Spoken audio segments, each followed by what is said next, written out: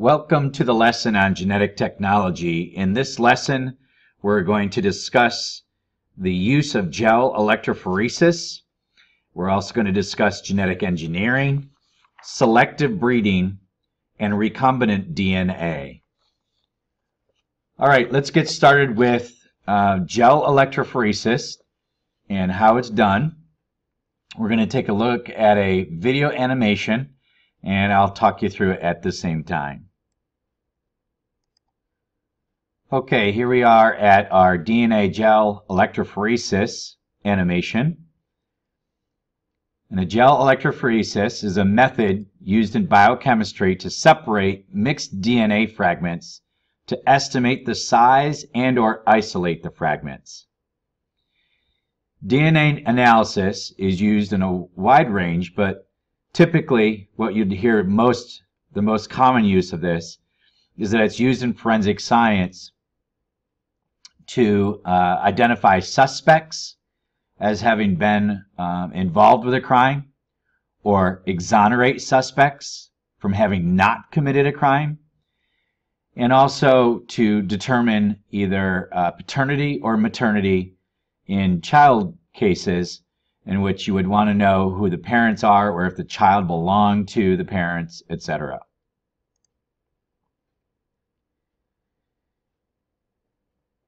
First, we're going to discuss here how to make an agarose gel. And basically all you take is agarose, which is a powder, and mix it with water and some other chemicals. You microwave it till the agarose melts. And then what you're going to do is you're going to let it cool down to about 50 degrees Celsius.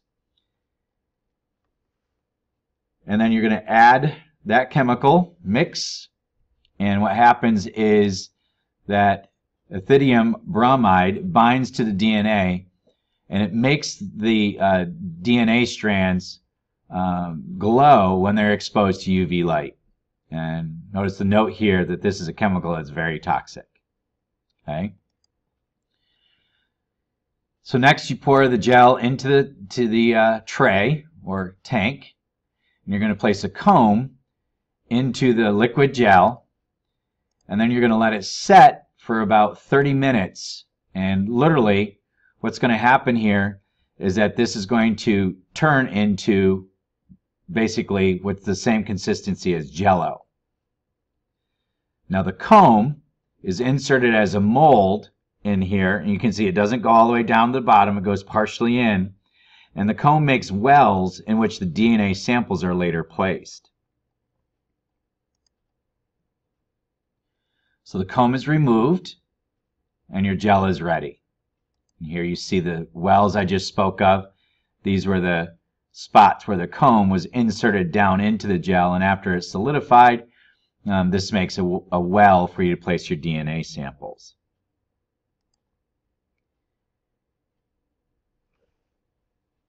The gel is like a complex matrix of pores, and the fragments are migrating from one side through the gel to the other. And the DNA fragments are negatively charged. So they migrate away from the negative toward the positive. They're repelled from the negative toward the positive.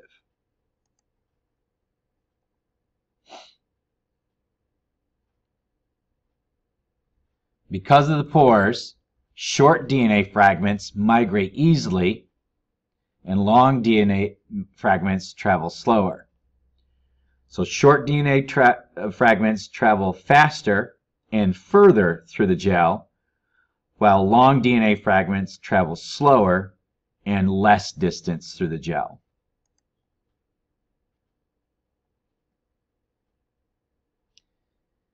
Therefore, the DNA fragments end up being separated by length.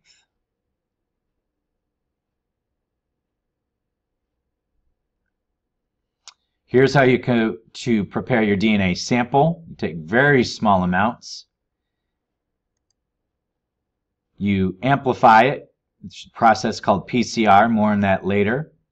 And a loading dye is mixed with the DNA sample so that we can see the DNA itself as it moves through the gel. And we can also see how long it's taking as to how long we need to leave the electricity on for.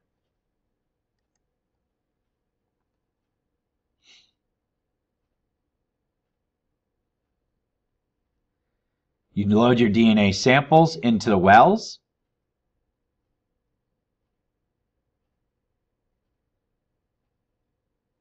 And then you turn your electricity on, and the DNA moves through the gel from one side to the other.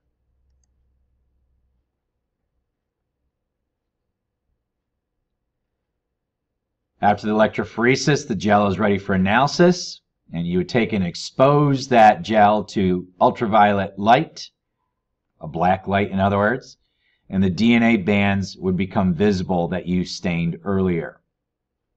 Okay?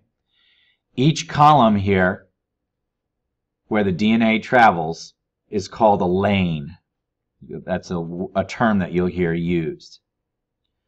One of the lanes is always the DNA ladder, which is also called the standard, to which the other DNA samples are compared. These are applied to estimate the size of the fragments. Here you see the base pairs, and you see 1,000 base pairs all the way down to 50 base pairs. Again, this verifies that 1,000 base pairs would travel very slow in less distance through the gel, whereas your 50 base pairs would travel very quickly and further through the gel.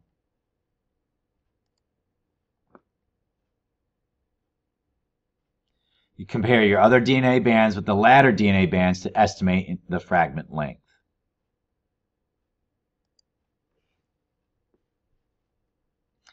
Now a practice for you. Answer this next question. Which suspect DNA matches the crime scene sexual assault DNA? Okay, let's next talk about genetic engineering. Genetic engineering is altering the DNA of an organism. This is done by first fixing gene errors by locating the bad gene and replacing it with a corrected copy. This is done by inserting a gene from one organism into another. For example,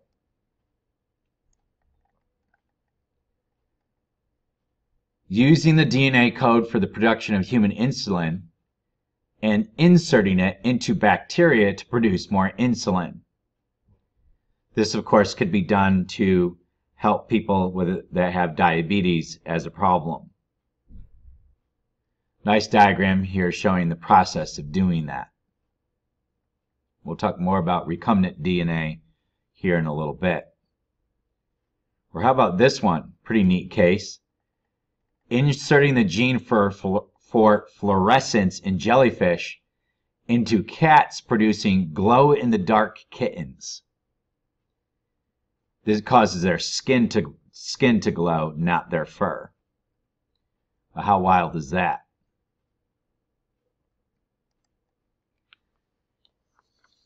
Another example is inserting the gene for spider silk into the milk glands of female goats.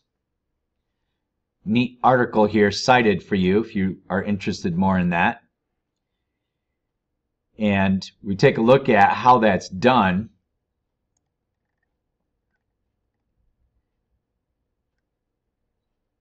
We have goat A here and goat B. And what happens is you use what's called a restriction enzyme, which cuts DNA at a specific location. In this case, it's the GATC, and where this G also cuts down here as well. You can see the line, the green line I've drawn, is where the restriction enzyme would cut the DNA right there. Well, this does the same thing over here on the other goat DNA. Now what happens is you use the opposite letters. Okay, and by the way, you notice it's cut it in a spot where it's the same forwards and backwards. So GATC is the same as GATC in the other direction. And that restriction enzyme would only cut the DNA in that spot. Okay, back down here now, you now take your spider DNA, which has been cut opposite, okay, and now inserted into here, into the goat DNA. The spider gene is inserted into the goat gene. Notice the letters are exactly the same. So you're replacing what was a GATC with a GATC from the spider. You're replacing a CTAG with a CTAG from the spider gene. So exactly the same base sequence. You then use a DNA ligase, which all this does is glue the two pieces of DNA together. And then you have what is called a recumbent DNA that gives you a goat that produces milk that streams out like spider silk. Pretty wild stuff. Another example, really great example here, is what is called golden rice. And what they do here is they insert the gene for the production of vitamin A into the rice to be shipped to third world countries and reduce childhood blindness. Great concept. However, the company built in a kill switch so the rice cannot be replanted. Of course, why would they do this? Is so that the third world country has to buy the rice from them and can't replant it and grow it themselves. Therefore, they make money on it. All right, next let's switch gears here and talk a little bit about selective breeding. Selective breeding is letting only organisms with desired characteristics produce the next generation. It's really two kinds of this. We have what is called hybridization. Hybridization is crossing organisms that have different traits to bring together the best of both organisms. For example, crossing the disease resistance of one plant with the yield ability of another, such as what is done in corn. So you'd take one corn plant that is very disease resistant and a different corn plant that has a great ability to produce a lot of it and combine them together to produce the best of both plants. Another type of selective breeding is what is called inbreeding. This is the continued breeding of individuals with similar characteristics. This is often done with pets, specifically in dogs. This can be very risky though, because you also can get disorders that can be inherited, such as hip dysplasia in dogs. Labrador retrievers are well known for this. Okay, and lastly, we have recumbent DNA. Recumbent DNA is DNA molecules made up of DNA from different sources. You have to locate the gene. Then you have to perform what is called polymerase chain reaction, PCR for short, to replicate it many times. You saw PCR mentioned earlier when in our gel electrophoresis. All you're doing is you're taking your DNA and replicating it many times. It's also called amplifying it. In step 3, you use restriction enzymes to cut the target DNA at just a particular location. You insert the desired gene into the target DNA, and then you clone the examples, your example cells, to produce large quantities. That'll do it for our lesson on genetic technology. More to come as we answer questions in class and discuss this further during the review process.